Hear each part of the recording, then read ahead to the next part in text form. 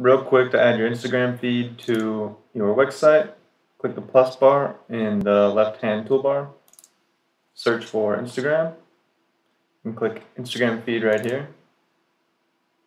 Open it, click add to site, give it a sec to load. It's going to pop up right here. Click settings and then go to main, connect Instagram. This little thing will show up. And then you just have to put in your login credentials for Instagram to connect it. Authorize access.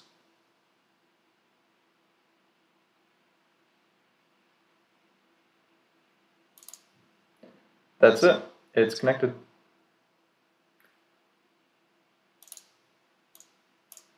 If you want to go a little further, you can change up the layout, make it a slider, make it a nice little collage, makes one of the images bigger, bunch of different settings.